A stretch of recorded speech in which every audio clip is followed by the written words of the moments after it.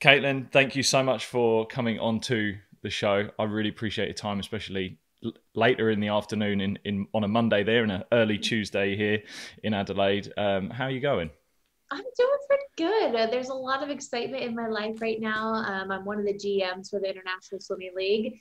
And so we are pressing forward to have a season in about 4 weeks. We will head to a bubble in Budapest, and our athletes will train and compete there for about 6.5 weeks. So there's a lot of logistics to make this come together.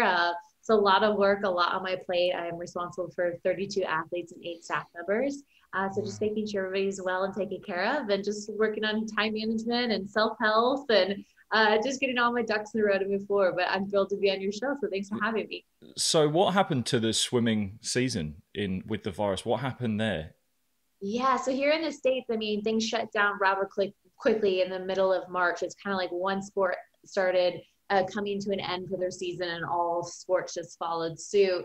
And then obviously with the postponing of the Olympics, that meant the Olympic trials were going to be postponed as well. So it's kind of like the dominoes effect, one thing after another, as far as shut, postponed. And then obviously getting locked out of pools and training facilities.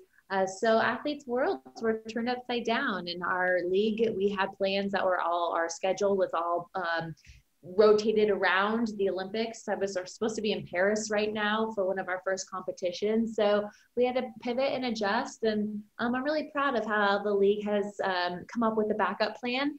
Obviously there's a risk involved, but there's also a risk now going to like the grocery store. So Yeah. I'm excited for our athletes to be able to have something to look forward to. I think that's really important physically and mentally. I mean, this has been really hard mentally on a lot of swimmers as well. So what have you, is there anything you've done to sort of, I guess, help them out? Because I know swimmers, it is a lot of training. And I was just explaining to you how I'd done a year of swim training, and it really blew me away about the amount you have to do and the hours that it is. And there's no doubt that, like any person in professional sport around the world, like that moment where whether you're injured, whether you're like locked out of your facility and you can't do it, it is a pain in the arse. And like you really want to do it every day, constantly do it. So have they managed that mentally? Is there anything that you've done as GM to sort of facilitate, look after them, and try and help them out? More than anything, I'm just trying to be emotionally supportive. I don't know if a lot of times athletes really truly get asked, well, how are you doing? And what can I do to be there for you? I think that we are looked at as just strong individuals that, just kind of press on every day, almost like machines or robots, and I think that I'm a very compassionate leader. And so I just really try to just support my athletes just by like loving on them and supporting them, and just being an ear to listen to, and just trying to stay really positive. I feel like because I've been there before, and because I did have obstacles in my career, I have kind of like the veteran outlook or just experiences that I can draw from. So I'm just trying to really lead by example of positivity, and keeping big picture, really, right? I mean, obviously we are so dedicated to our sport, and we put so much time, energy, and blood, sweat, and tears into it. But ultimately this is a bigger picture, right? We're literally in the middle of a pandemic. It affects the whole entire world, and it affects the athletes, and it affects the non-athletes, it affects the old, the young, and everything in between. So I think it's just really important to keep perspective. I have a sister that's been battling cancer in the middle of all this, like talk about perspective, So I think that's really important that we kind of shed the bigger picture image to our athletes, because I think it's easy to get wrapped into like, this is end all be all. And having been there and done that, and now being in the real world, it's like, there is more to life. So I think more than anything, I'm just really trying to be just compassionate, and just trying to just let them know that I'm a source of what can I do for you. Yeah, was that support there for you when you were up and coming? Yeah, absolutely. I was really blessed with really just very, very supportive, compassionate, and loving family members. My mom and dad are just the ideal sports parents. The complete opposite of like a stage mom, Actually, my mom really liked to find me cute bathing suits that match my cap and goggles. So maybe a little bit of a stage mom, but just more on a fashion sense. But then, I had 2 older sisters, and they're kind of like, you know, you idolize your big siblings when you're younger. And then I had, you know, like I kind of mentioned, I had some obstacles in my career. I had a lot of injuries. So I had some incredible medical staff that helped me through a lot of the hard times, physical therapists, and just my coaches. Cause I feel like a lot of times coaches are just like wanting you to perform your best at all times. They don't really seem to care if you're injured because you're no good to them. But I never had that experience with my coaches. They're all just really concerned of my health and my well-being and staying healthy for my sport throughout my whole career. Yeah, I think you're right that everyone being in this issue and this pandemic at once, I think probably you could maybe fall into the trap that if I'm not training, then someone else is going to be training and actually go, well, no, they're locked out of their gym, their pool as well. So they're definitely not training. Like that's probably a reality that maybe athletes would have to have a look at. And I think, yeah, that's why I think it's a really great moment for reflection, just to see where you're going. Like this little bit, I know it's dragged on and it's really going out, and it could be going on for a lot longer, but it is a moment where we do get to slow down. We do get to see where our goals are going and was I doing the right thing and stuff like that. And people I've spoken to, I think they struggle with that, but then there is that sort of sense that, okay, no, I can slow down. I can take my time and eventually see where I'm going, see where I'm heading. Yeah. I really feel like there's like, you can always try to find a silver lining in any situation. So I feel like during this time more than ever, because there have been some good things about it, you know, the slowing down and sitting down at home. And, you know, I think there have been some blessings throughout all of this. I just think that's a really good life lesson, is that although you feel like you're in the middle of a storm, like try to find that silver lining. Yeah. So you spoke about your parents not being sort of super on you. So where did swimming come into your life? What was it always the goal to be a swimmer? Was it always the career choice you wanted to take? Yeah, I mean, I was thrown into swimming at a really young age because I'm from Southern California and it's always sunny here and everybody's at the pool or the beach or a river or lake. And having two older sisters that were already on a swim team when I was born, it was like I was 2 weeks old and already going to like their first, or going to my first swim meet was their swim meet. So just being surrounded by that environment. And then, you know, I was a huge water baby from a really young age. My parents couldn't even get me out of the bathtub. So I think that is like a natural attraction to something, right? Because you see with children, either they really love the water or they're not so much. And I was definitely like all in. But I was very much a jock or an athlete growing up. And it wasn't just swimming. I did soccer and cross country and track and field, and I did dance, and I was asked to be on a boys football team. And you know, at the level of just sports in my life was very consistent all the way to junior high. And it wasn't until about the 6th, 7th grade when I realized it was time to pick one sport. I narrowed it down to soccer and swimming. And then I still ran kind of like on the side because I didn't really need to be on a team. And I would just show up at like different like cross country matches or just like a lot of community races they would have on the weekends or for holidays. But when it came down to it, honestly, I probably liked soccer more. But it was like swimming, I kind of felt like I had more of a chance, perhaps. And more than anything, like I was swimming to try to get a scholarship for college. And so I felt like I had the ability to take my swimming and see where it could take me as far as getting into schools. But I did like that swimming was more of an individual sport. I kind of liked that pressure on me.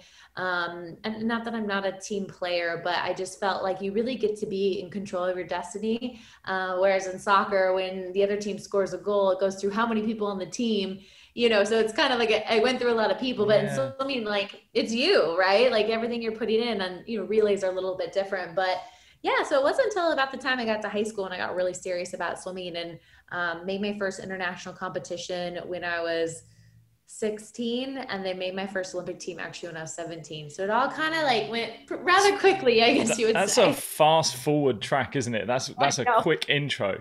Was there a moment, was there kind of like a pinnacle moment where you thought, this is what I want to do. This is actually a reality of being able to go there.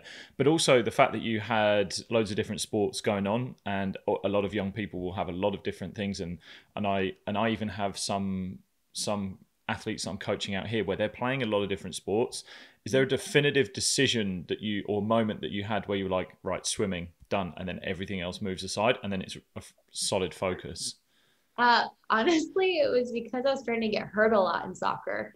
So I was rather short for my age and really, really skinny, but I was super aggressive. So I would just be like on the floor, bruised rib, hurt knee, you know? And so my parents were starting to get rather nervous. And then my swim coaches, my club coaches, they were the first coaches to be like, yeah, it's probably about time you pick one sport. And they really just showed me, or they, I guess the right word is that they just were like, you should be a swimmer. Like I saw their belief in me the most, you know? And it's like, and quite frankly, I was probably equally as good at soccer as I was for swimming, but my swim coaches were more vocal about me picking one sport and knowing that I had a lot to offer or shine.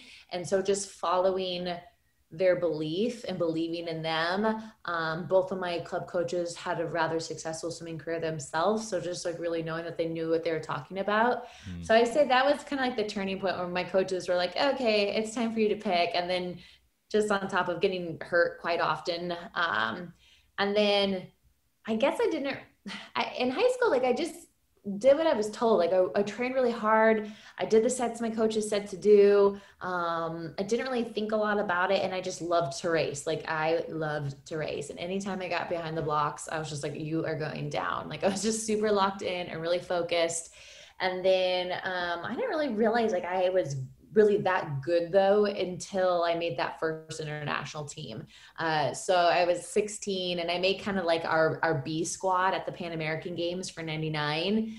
And then I went to that meet and I won both of my races and broke 2 Pan American records. And that's kind of like when the light bulb went off. I was like, okay, this is a good sport for me. And I know that sounds like so aloof and so like, oh my gosh, did this girl even know what was going on? But for me, that just really works well. I don't put a lot of emphasis on stressing myself out as far as I got to go this time or, you know, this is the time I need to get. Not to say I didn't set goals, but it was just like my goal every time I race was just like win and like race hard. And but I just love to race so much that I felt like I didn't even really need to like pump myself up with like specific goals. I was just like, I cannot wait to dominate this weekend, you know?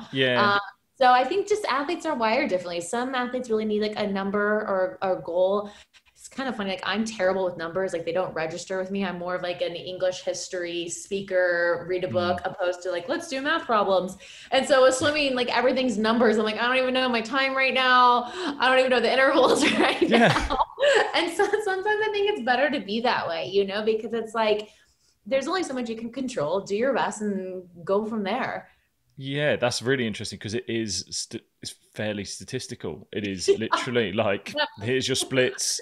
This is what you need to. This is the pace you need to be at. And I mean, it's the same sort of running, cycling, but like, yeah. I mean, so was there sounds like there was a lot of trust in your coaches initially. Like you trusted your coaches with your training. You trusted them with their.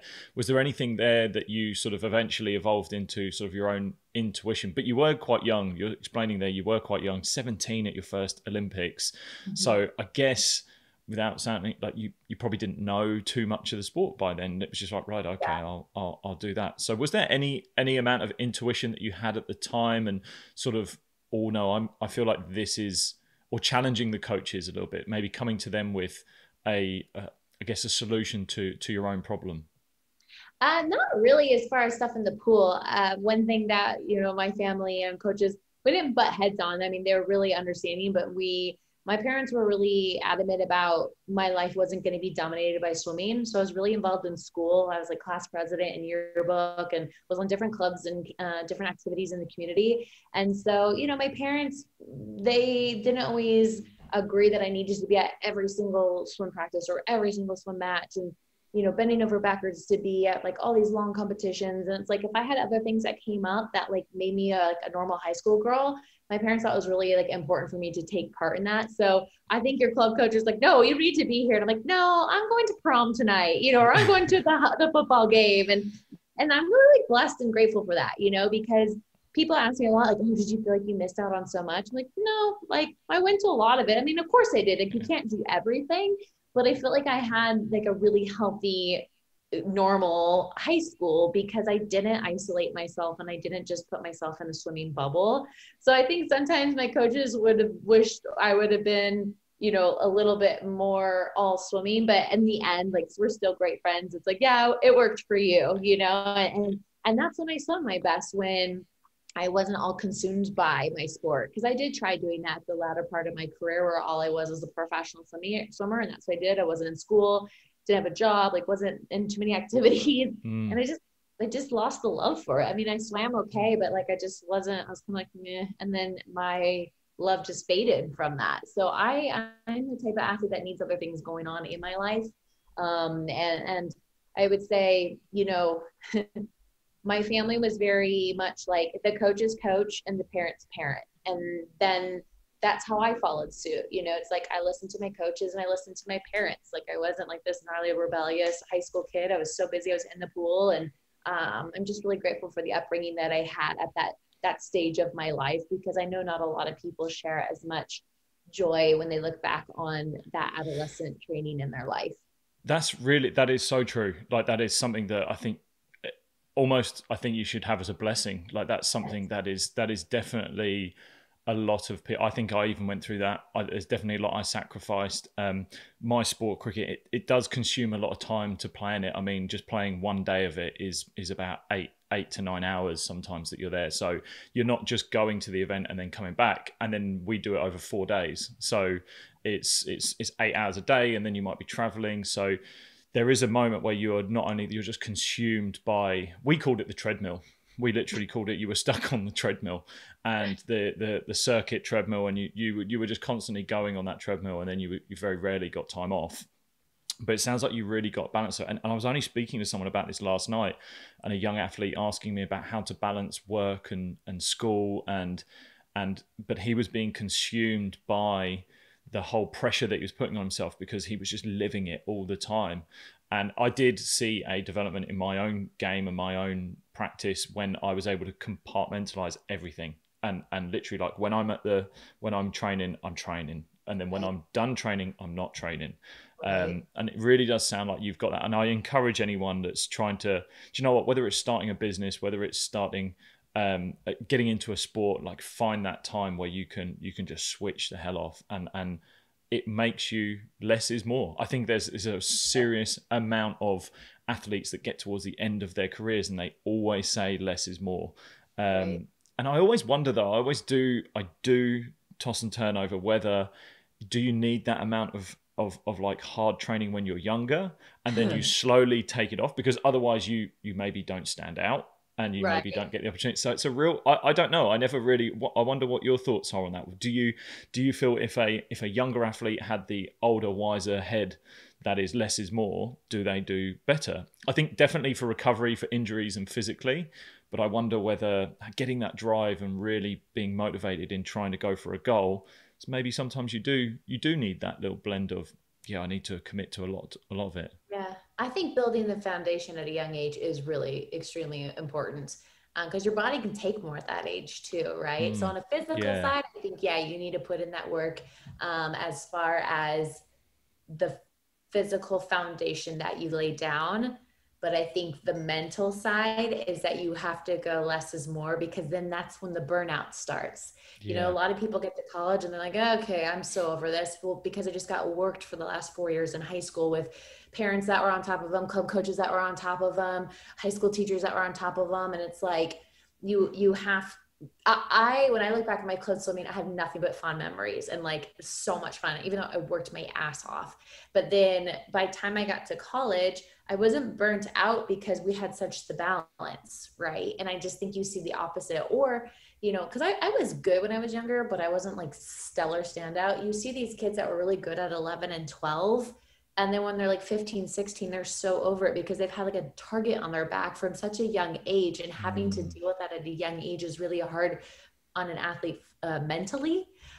So I think, the the foundation of the physical work needs to be heavy at a young age, but I think the mental, you want to keep your mind fresh and in a good spot so you can carry that longevity into your sport. Yeah, it sounds like you were having like that amount of fun is just crucial. If you're not enjoying it, then you've really got to question. Yeah, you really got to question what you're doing.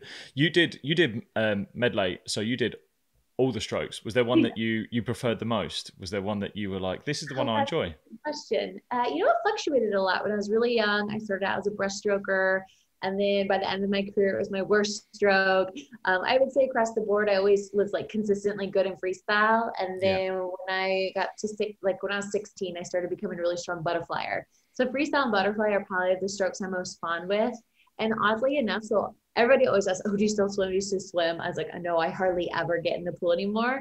But Really? it's so weird because when I do get in the pool, the stroke that feels the best for me is butterfly, which is the hardest stroke. And I'm like, why does this feel good right now? It's the weirdest thing. It's so weird. And I think I have like a really like they say, like a very like natural sound stroke and just like very technical sound stroke.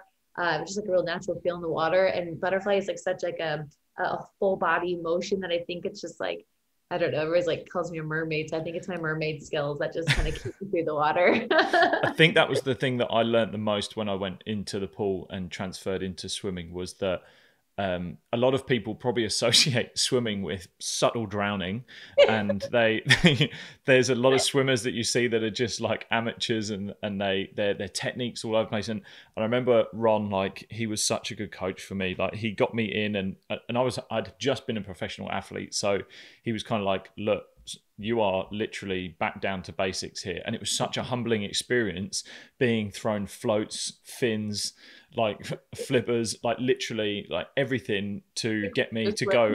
And technically it's snorkel. And I'm sitting over going like, there's 18-year-old kids that are flying over there. And like, I'm in all of this equipment and like, what's going on? And I thought, this is crazy. Like, how am I going to get better at swimming with all this equipment on? Because when I take it off, I'm going to feel dreadful. But oh my God, trusting that process was the best thing I ever did, because there's that moment where you go from probably stroking into the water and feeling like you're being resisted by the water, and then stroking into water and feeling like there's this almost collaboration with you in the water where you are literally gliding, and it's such a good feeling. I again, if anyone who wants to get into swimming, like, go get a coach, work on your technique, because swimming changes when you get that. How much of your training when you were working is on technique? I recently spoke to Zach Bidder, ultra runner, and also Dan Lawson recently, another GB ultra runner. We were speaking about how much of their training was at a lower intensity. So lower intensity, really getting a base of fitness. Is it the same in swimming, or is it a little bit harder because of breathing? You're underwater, you got to hold your breath, and so what's your training sort of like as you're growing up, and the intensities to technique and stuff like that? Right. I think in swimming, while we're in practice, if the coach is like, we're going to work on technique today, we'd all be like, yes, because that transfers to easy. And so we didn't get it very much, to tell you the truth. And it's kind of, because I did some coaching after swimming, and it's basically you do technique at a really young age, or you do technique for private coaching. But when you go to a team or like a group workout, no, you just get pounded. When we got to the university level, I mean, we would have like a technique coach, and oh my gosh, everybody would be like, oh, pick me, because they would like pull you out of the water, and you get to just practice and go look at video and stuff. But it was like, again, that equaled easy workout if you got to work on technique. So luckily at the university I went to, we had a really fantastic technique coach, and I just take direction really well, and I learn really well on video, and I can make changes pretty quickly. But like, I feel terrible like bragging about this, but I just had a really great technique. So it just came, obviously I worked on it, but it came pretty natural to me. I understand what I need to do to make myself go forward. I have a really strong catch of the water. I have really very hypermobile shoulders, which allow me to get to a 90-degree angle really quickly, and have very hyper, what's it called? Like double jointed knees. So my knees go backwards. So it really helps when I kick. So I have a lot of these things going for me, which ironically out of the water kind of makes me hurt more, but in the water, it really kind of just, again, like those mermaid vibes in the pool. So yeah, I feel like the technique part of training for swimming starts at a younger age, but it fades really quickly, because if, most swim practices have 30 to 40 kids, like a coach can't like specifically give you that technique training. But, my parents did help me, with the tools, because I would get some private technique lessons at a young age. And then, you know, with club coaches and club coaching and in the high school age, it's kind of on that coach. They have to work more when they do that, right? They have to be dedicated more. And we definitely got that at the team I was on, because it was a rather small club team. And then it transferred over a little bit in college. But other than that, it's just time to pound you. Yardage. Oh, threshold sessions and stuff like that. They were the worst. Like that, the whole idea of like elephants on your shoulders, that is a real thing. Yes. But you've spoke about it briefly about your goals and how you kind of didn't really set any. Was there a moment where you actually did start to set goals? It may be in between the Olympics, the first and the second one, but if you were setting goals, was there a strategy? And I'm always keen to find out like how people set their goals and the ways in which they structure it, especially in Olympics as well, because of that four-year period. Yeah, I mean, it's a really good point with the 4-year period, because that's like a really challenging 4 years, because it's hard to stay like at that high for so long. But it's also hard to really grind that long for 4 years too. But honestly, when I made my first Olympic team, immediately my first goal was to make a second team. So as soon as I got a taste of what 2000 Olympics was like, I was like, I want to do that again. So that goal was immediately, let's do it again. And then my 2 years following my first Olympics was just really rough. I was hurt. I was broken down. I was got sick a lot. So that was a tough go for me. And then basically the goal was just to get healthy again. The goal was to get my form back so I could be in contention for a second Olympic team. And then when things started kind of clicking and coming back together, right around, you know, a year and a half out from the Olympic trials, I was getting really stuck at a time in the 400 IM, which was my best race. And it was a plateau. Like every time I raced, I was like at 4 minutes and 40 seconds. So I had this goal, and it wasn't even very specific. Like literally it was break 440. It's because I've been so stuck at this plateau. Like I would have taken like a 4:39.99. That was my goal. And that was like a personal goal. Obviously my coaches knew that, but I was just so frustrated in this event that I was like, if I don't break this, I'm just not going to do this race anymore. And it was my best race. And it was like really frustrating to not go a best time for like almost like 4.5 years.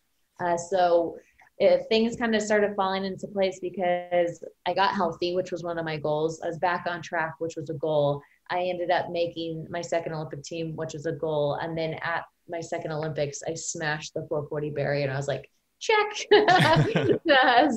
you know, I think it's okay to have like pretty broad goals. You know, I don't think it needs to be down to the 10th, 100th millisecond. I just think we have to be realistic and, you know, what's going to make you happy. And for me, I was going to be happy to be healthy again. And I was going to be really happy to be at a second Olympics again. And I'll be really, really happy breaking this time and doing a PR. But I think one of the best advice I could give somebody training is just always set a goal to do your best. And that's why when I would go to a meet, I wouldn't set a specific time other than go a best time, because you've never been that fast before. So even if it's this much faster, like just a fraction, half of the fingernail, you've never been that good before. So you should be happy with that. Like, why would you be disappointed if it wasn't like 2 seconds faster? I mean, sometimes you have to be like, take baby steps, and you can't get selfish, and you can't get so like wrapped up in not thinking big picture, because I think too, as you get older and as you get pretty good, it gets even harder to be better. So you need to celebrate those small, like inner, you know, personal victories of being the best that you've ever been before.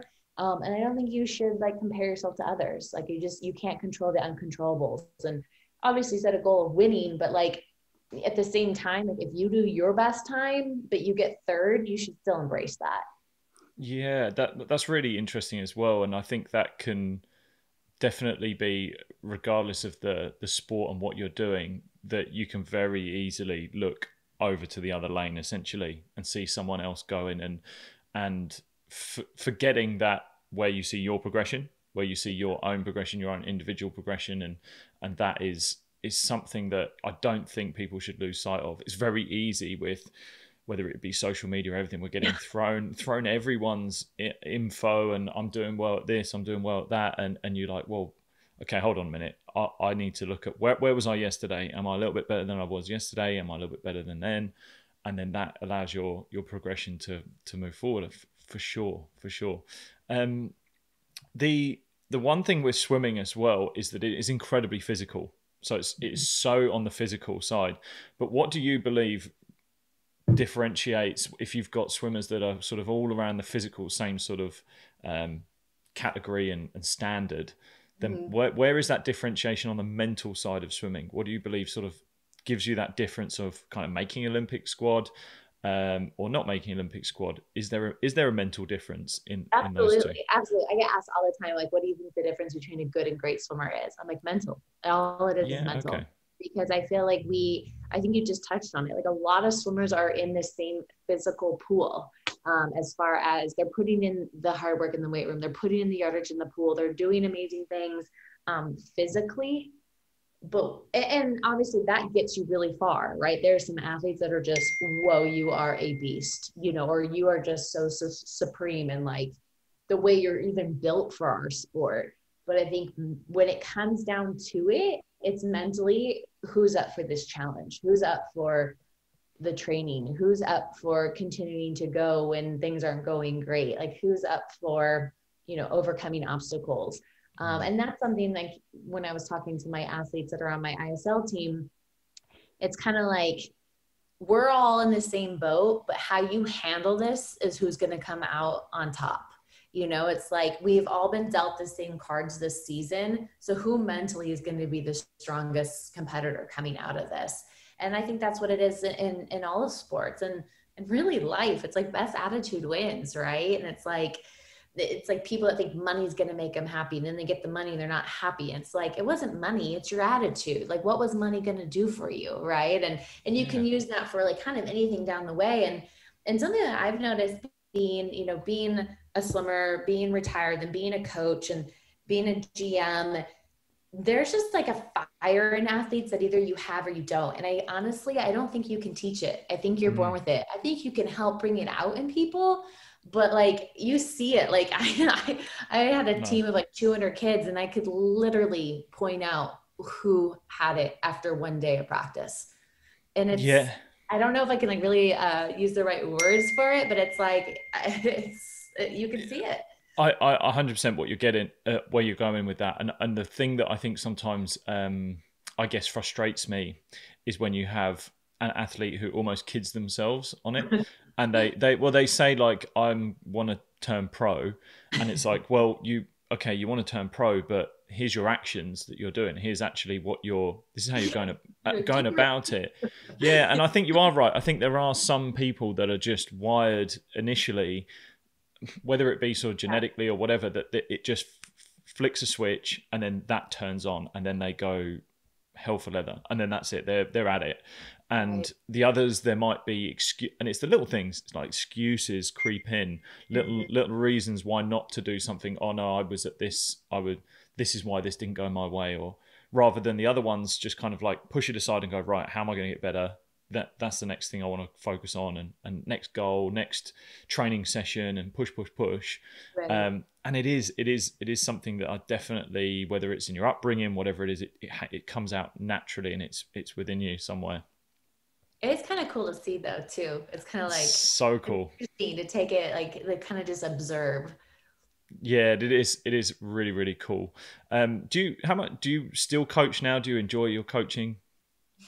I do a handful of private coaching at this time, which I do enjoy because more than anything, it's a nice excuse to get out of the house and be by a pool and be in the sunshine. Right now, as my role as general manager, I am on my computer and on my phone like all day. So for me, it's just kind of a nice way to get out of the house and take in some sunshine and be around some like youthful energy. But no, I gave up coaching when I took on this job with ISL about a year and a half ago. And my level for coaching is definitely more of the beginning stages. I took over the program basically in my hometown where I first learned to love swimming and do swimming. So more of a summer league program and a community program because I'm more of like the fun type. I'm not the serious type. And I just really wanted to emphasize everything that we kind of talked about. today, just attitude and the love for the sport and appreciating the sport. And more than anything, just like exercise, like getting these kids like to be like outside and working out and offer their phone. And it's like, for me, it was, I had just different importances on things that I wanted to stress for swimming. And I wouldn't be like the college level or the national team coach. I'm more of the fundamental coach, but at the same time, I'm very in tune with technique. But at the same, I like around when they're like 8 to 10 years old and older. I am not like the learn to swim 2-3-year-olds. So that was kind of my little niche. Yeah, that's amazing. You mentioned you had injuries as well. What sort of injuries did you get, and then how were you mentally dealing with those injuries as well? I think more the physical side sometimes almost does take care of itself, and I believe that you do the rehab, you get back, high percentage chance you're going to get better unless it's career ending. But it's really, I guess, how people face that adversity, that challenge of not being able to do what they want to do. How did you go about doing it? What were the injuries you got as well? Everything on my right side, which is so weird. It was right shoulder, right side of my back, right knee. Shoulder was bicep tendonitis, and just the repetition of the sport, so common with swimming. And that like you said, you just kind of you work your way through that. It's just PT, shoulder strengtheners, rest, stem, ice, Advil. And then the back injury was the most severe. I had a stress fracture in my intercostal muscles. So that one was lengthy. That was almost career ending, just because how do you heal that? You literally have to completely walk away from your sport. And I also have asthma. So every time I would cough, it would always, pull apart the intercostal muscles, which made it very hard to heal. So that one was a 2-part thing. I had to get my asthma under control in order for my back to heal. Then I had to allow my back to heal. And that one was hard. That one was tough. That one was frustrating. It was kind of a mystery injury in the beginning. Nobody really knew what it was. It took a really long time to get diagnosed. I tried just to push through it. I swam with like tape on my back. It was ugly. It was not good. And then my right knee was just off of a flip turn, like 2 months before trials. And that was when I thought I was going to have surgery for. And then my trainers were like, just once you're done with swimming, I really think we can rehab through this. And sure enough, I rehabbed through that one. So through swimming, I had some good stuff. And as soon as I was done, I ended up having Mumford surgery because the end of my collarbone went dead. So I had part of my collarbone removed. And then once they were in there, they saw a bone spur. So we had that taken out. And then I shattered my wrist snowboarding after I was done too. So I've had kind of a good go. I'm actually in a boot right now, of a fracture in my foot. So it's kind of like the blessing in disguise. I have very loosey-goosey body parts, which was great for swimming, but it kind of backfires on land. Yeah. So where did your mind go throughout those injuries? Like Those were hard. What was the big challenge for you, I guess? Yeah, I honestly, like, one of the biggest challenges was that when the shoulder one, that one was easy. It's not that it was easy. That was just like, I don't know one somewhere that hasn't experienced that. Yeah. That's just like patience and listening to a PT and having your coach believe that you need to take some time off. The back one was hard. The back one was really hard. And I think the hardest part was in the beginning. Nobody knew what was wrong with me. So I'm like, do you think I'm making something up? It was like this mystery injury that literally took my breath away. And then on top of that, like I put on a lot of weight during that because I couldn't train. I was really upset. I feel like I was like eating donuts way too often. And then the mental part started taking a toll too, because mentally I was always super strong and I would race anybody, any day, anytime, any place, like bring it. But then when I was going through this injury, it's kind of like I started second guessing myself and wondering if I'd ever be good again, and wondering if my body would be ready to perform again, or if I would get back to like, competing form.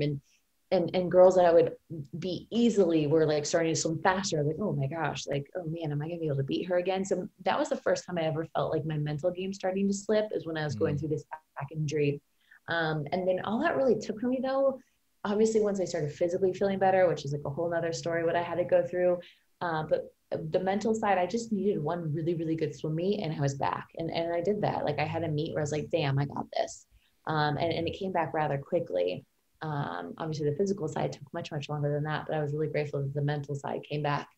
And then the knee injury was hard because it was like literally the last 2 months of my career. And I was already at a point like, put a fork in me, I'm done. And then when I was dealt this card, I was like, oh, damn, can I hold on for like 2 more months? And then ironically, I ended up getting really, really sick 2 weeks before the Olympic trials that same year. I got a severe upper respiratory infection. And it was like kind of right then and there. It's like, oh man, I'm done. I still went to my last Olympic trials in 2008, even though I knew that was going to be my last swim meet. I was hoping I was going to make 3 Olympics, but it just didn't happen that way. But I was just really ready to be done. And I think my body was showing that I needed to be done also. Yeah, I think with when you get injured or you're having a bit of a challenge going on, getting those small wins is a real big thing. Like you said, getting back in the pool, getting a win. That may not be an actual competition for some people, but it may also be just, I don't know, seeing that progression in training, or just something that just gives you, might be pushing a little bit more extra weight in the gym, just something that you're moving forward. So try and finding those quick wins. Was there a way in which you tried to stay positive throughout there? Was there anything you would tell yourself, or anything that you would sort of, like mantras or something like that that you would keep yourself positive? Honestly, my hardest injury was while I was in college, and I just needed to go home a lot. I needed to be with my mom and dad and my sisters, and just, there's nothing like being home, especially like when you're in like a dorm room or like a crappy apartment and you're eating gross food, So I just needed the TLC of being home and being around such supportive people in my life that loved me no matter what. So luckily, the university I went to was only about an hour 15 minutes from my parents' house. So I went home a lot. If I didn't have any obligations to the university that weekend, I would just go back and just have home cooked meals and sleep in my bed and do my laundry and just real quality family time. That's really how I'm wired anyways. It's like any spare time is family time. So that's what I personally needed to get through those challenging times, because I think it's really important you surround yourself around positive people. And not that I didn't have positive teammates, but it's like, like they're going out and partying and, life's good for them. And it wasn't for me, and I wasn't doing that stuff. So mine was, the retreat to home. Yeah, surround yourself with the right people. 100%. I wanted to just touch on with being a female swimmer. We were talking just before we started about how you do end up looking a certain way. It's so physical, your physique changes. And was there any challenges you faced on the way you perhaps need to be perceived, how you looked in society? Is there any advice you give to young girls on that sort of challenge that they may face in the pool, in and around the pool in their training? Yeah, I mean, that one's hard because I am very compassionate and empathetic to a lot of the women that I know really struggled with this. Again, I feel super blessed that I never really went through that challenging conflict that a lot of women have. I mean, first of all, we're in a sport, we're basically naked, stripping down to such a small little suit, or such a tight little revealing suit. And, I was always like pretty small for my age, but then I got to a point where I was just really buff and big shoulders and kind of thick. Being a distance swimmer, we just kind of see that body type more often. And the only thing that I really felt embarrassed of was having really big shoulders. I think it was like, because I would always get dressed up for dances or different like activities, like outside the pool, I'm like, oh my gosh, I have to put this dress on, my shoulders are like, poof, So it took me a long time to really embrace that. Like, I feel like I still am. But I do think our culture is changing a little bit, where strong is sexy. And that wasn't the case for quite some time. I feel like when I was swimming, it was like skinny is sexy. But I think we're finally starting to embrace muscles.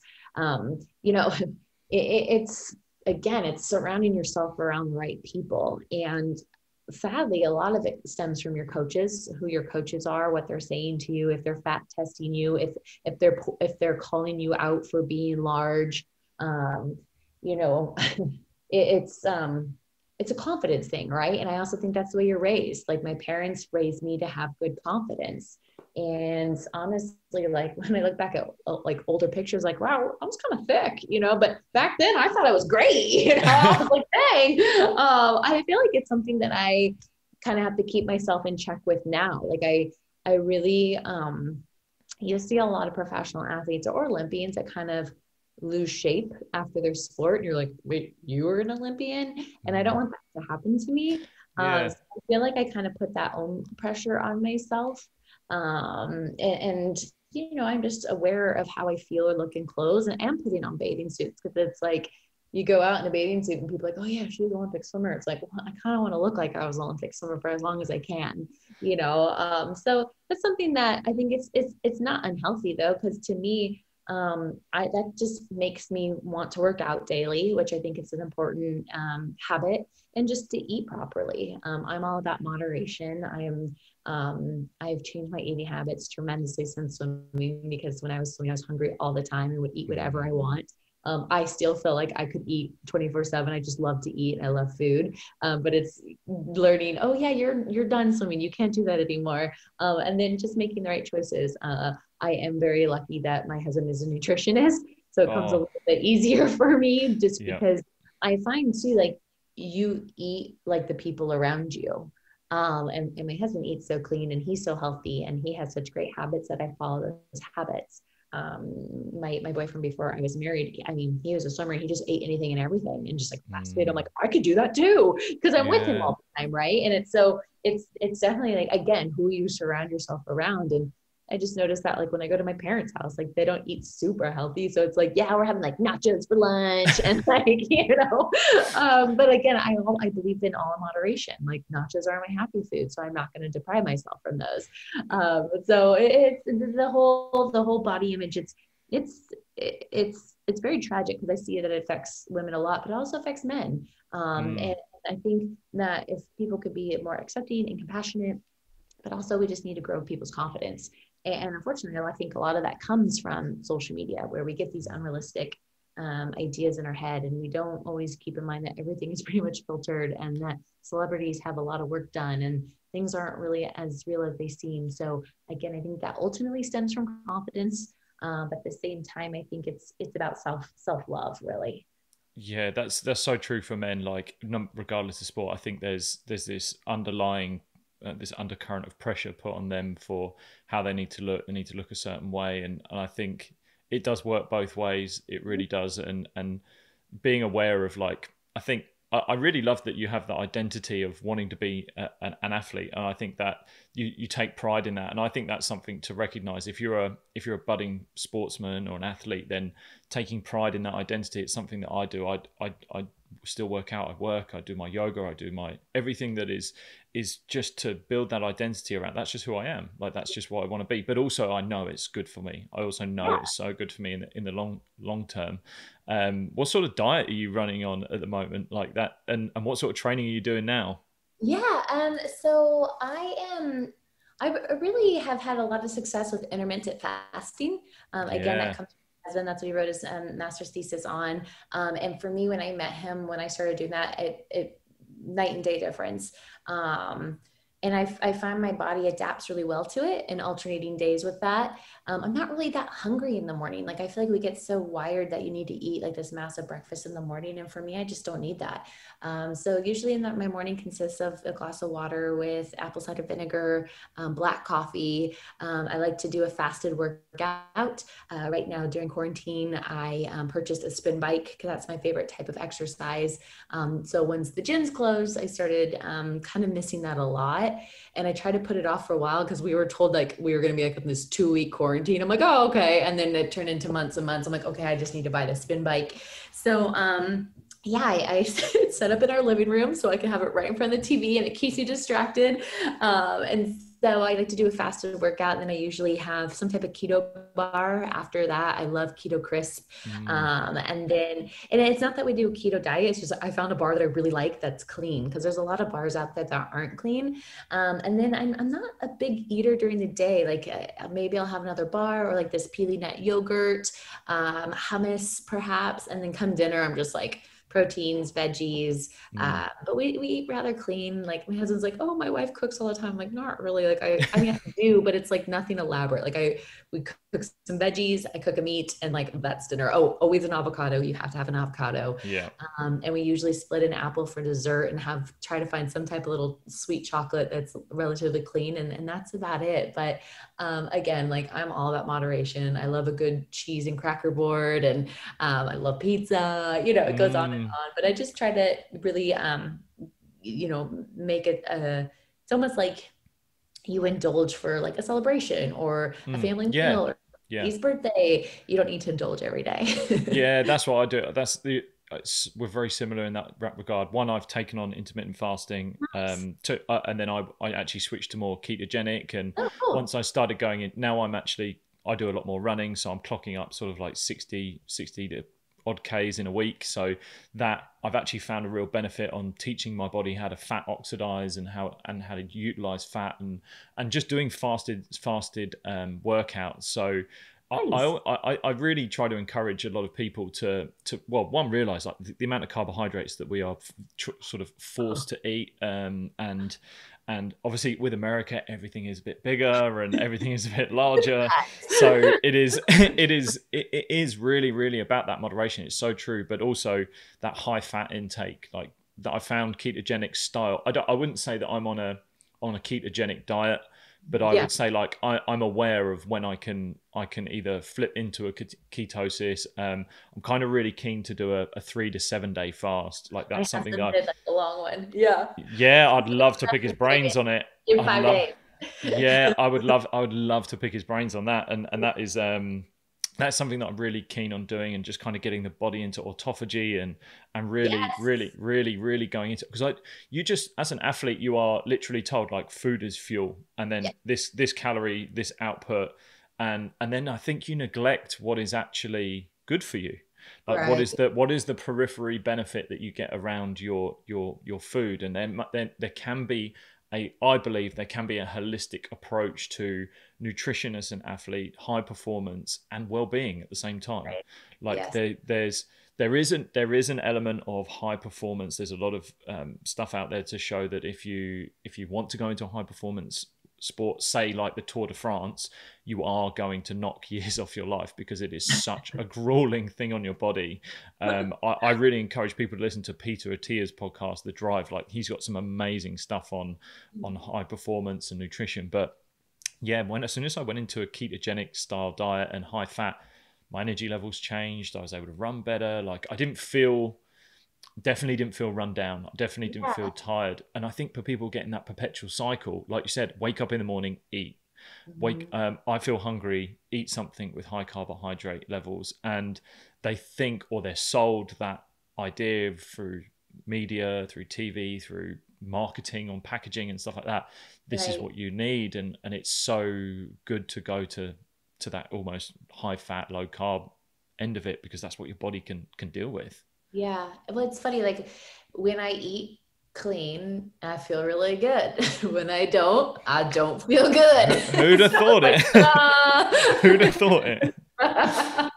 Yeah, and you're right. Like look good, feel good. I believe as well. Like there's, if you can take that, if you can take that, there's that pride that you get. Like I'm looking after myself. That by eating well, I'm genuinely looking after myself, and then that transfers into I care about myself, and that turns into pride about yourself, and then that might turn into an upkeep of that pride, and that's then maybe when a drive is ignited into something else in your life, and all from simply what you're putting in your mouth, like the food you're Absolutely. eating, and the drink as well. Like alcohol, I think, yeah, moderate. Like I use it as a thing. I will only really drink to celebrate. If I'm Right. celebrating something for someone, then that's when I will drink. But there's no need for me to smash beers and wine just Right. when it feels like it. Right. And I've It's like hiding found all something. like the cleaner alcohols too. Like I only really Yeah. like high fermented kombucha, so like Bushcraft and like clean crafted wines. Like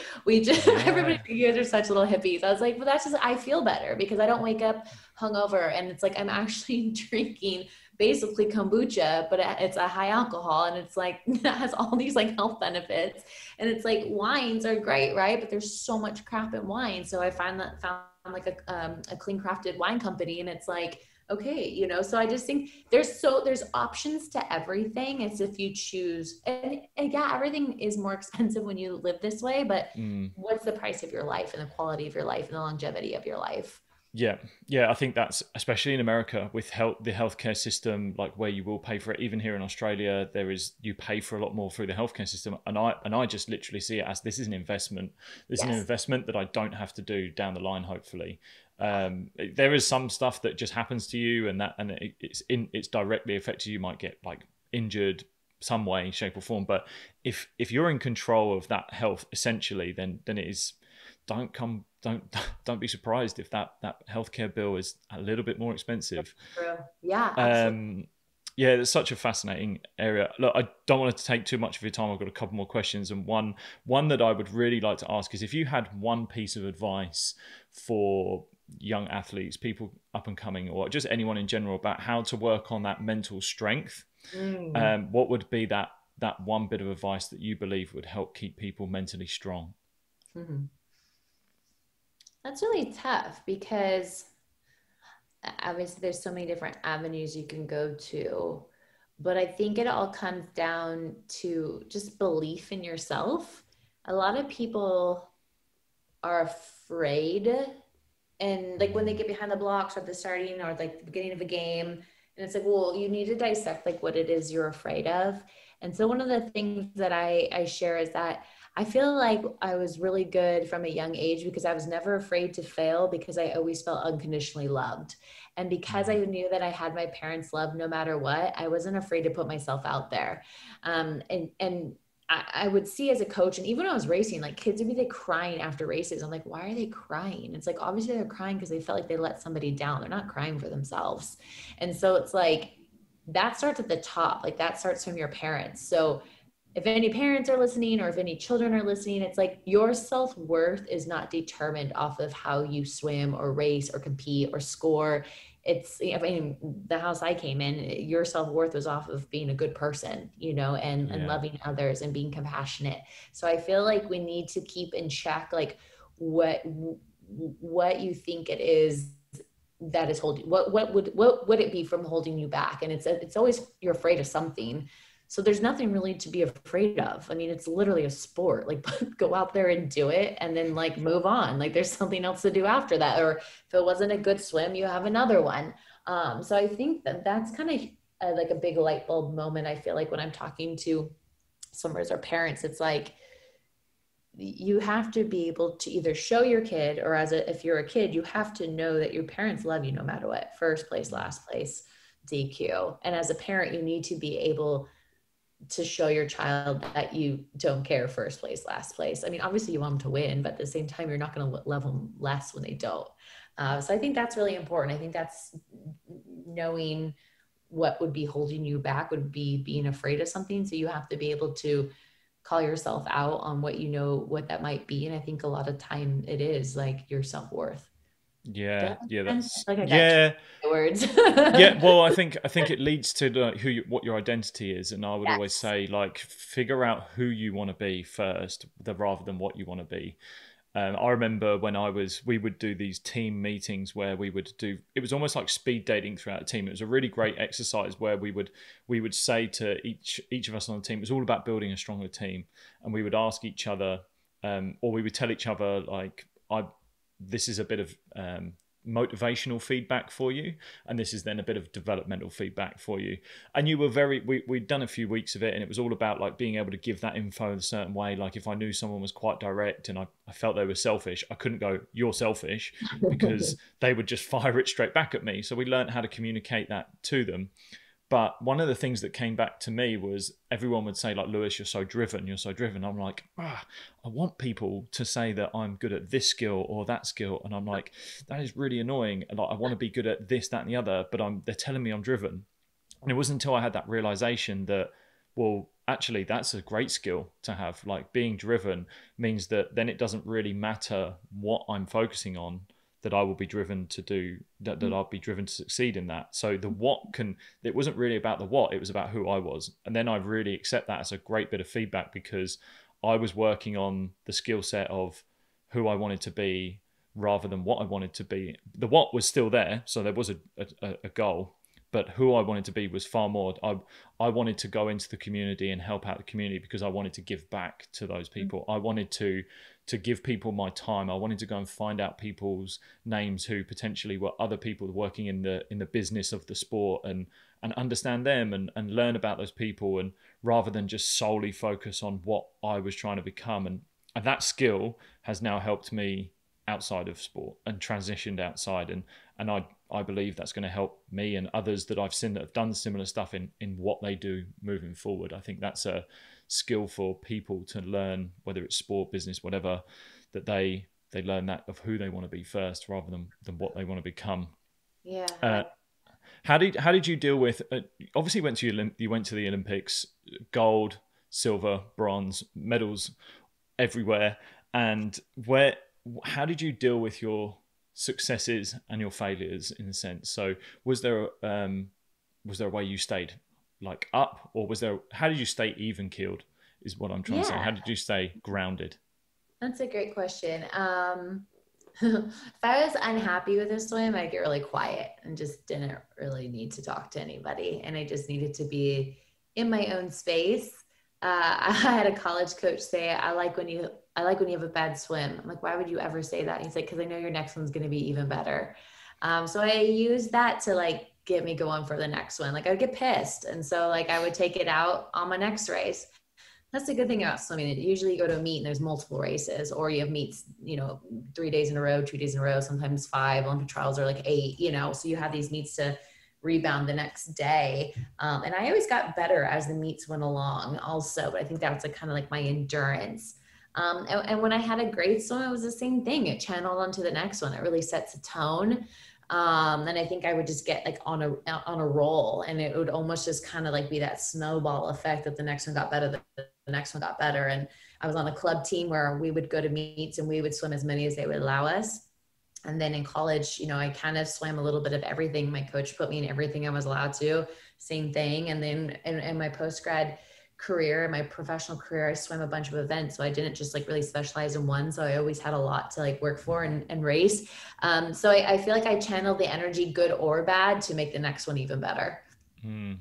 Wow. Yeah, that's amazing. And finally, look, taking up so much of your time, I really appreciate it. And the last question I wanted to ask was, what would be the one piece of adversity that you had that you would wish not to go through again, but served you for good in the long run? Oh man. I would say that, okay, so I'm born and raised in Southern California in this area called Orange County. And basically people like joke, like people never leave Orange County. It's like a bubble.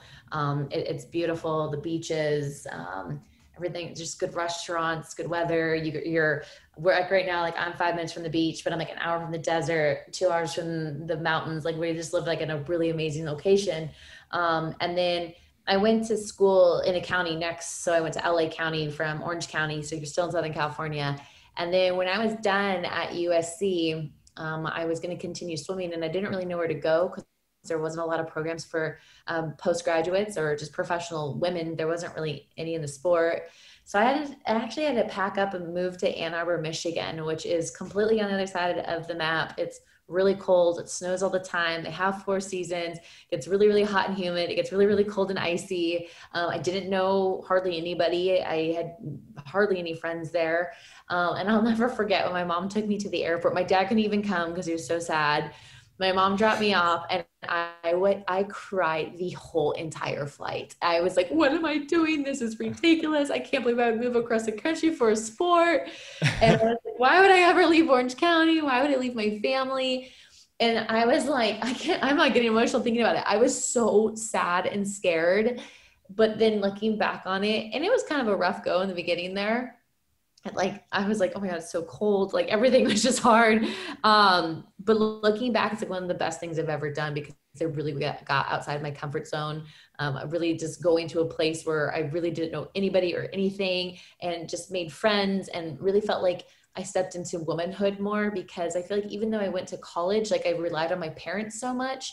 In Michigan, like I owned my house and I really did my own laundry, and I had my own kitchen, and, I was making adult relationships, and moving to Michigan, I didn't have the best swimming career, but I had the best stage of growing up. I feel like it really forced me to grow up. So looking back on it, I was like, this was the worst decision ever. It was such like a huge obstacle to overcome, and like huge like adversity, as far as I got sick a lot moving there because of like my allergies and my asthma. And I felt like I got like seasonal depression. Like it was just so different for where I was born and raised.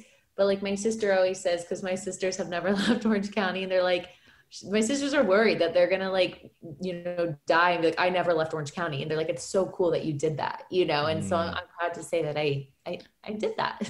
Yeah, wow. Get out of your environment and challenge Yeah. yourself. I mean, again, same thing, like get uncomfortable, go find some place where that growth can happen, even if it wasn't the physical side. That's awesome. Look, Kaitlin, thank you so much for your Yeah. time. Thank you. Where's you obviously have a book, Golden Glow, so Yeah. I'll leave a link in the show notes for that. Tell us a little bit about that book. What is in there? What can people expect from it? Yeah, honestly, kind of everything we talked about, the highs, the lows, everything in between, how I was raised, life during the pinnacle of my sport and the harder times through my sport, the nitty gritty, a lot of like just actual accounts from old teammates and friends and coaches, training for the third Olympics. It didn't happen. And then life after swimming, trying to find your identity, what it is that fills up your passion cup. I do a lot of nonprofit work for this charity called the Jesse Reese Foundation, which also goes by Team NEGU, N-E-G-U, and it stands for Never Ever Give Up. It's all about spreading hope, joy, and love to children fighting cancer. So tying in the little girl who started this foundation and how she left her impact on my heart and how I've tried to continue it, what she started after she passed away. So just a lot about like giving back and making a difference and trying to empower people to make a difference. And then, yeah, it's kind of like my whole last 37 of my years of my life in a nutshell. Yeah. The pictures. Yeah. Like I said, I'll leave a link in the show notes for that. And where else, if people want to find you, want to reach out to you, where's the best place for them to do that? Yeah, Kaitlin Sandeno on Instagram, Twitter, Facebook. And then I think I'm connected to sandenoswim@gmail for any just emails and just kind of chat to people. I put myself out there for the most part, but I find as I'm getting older, I'm starting to be more and more less attracted to social media. And I just think social media is getting so out of hand, but I'm definitely on it. I do like to connect with fans. I do like to be able to be, approachable. And unfortunately, fortunately, I think that is through social media. So yeah, you can find me at Kaitlin Sandeno. Yeah, it's the best, worst thing to happen, isn't it? That's almost sometimes. Absolutely. Look, Kaitlin, thank you again so much for your time. This has been amazing. Your energy is awesome. And if anyone, I really encourage people to reach out to you if they feel there's something in here that has hit home or have any questions. Thank you so much, Kaitlin. Yeah, take good care. Be safe out there. And here's to 2021. Yeah. Take care. Cheers.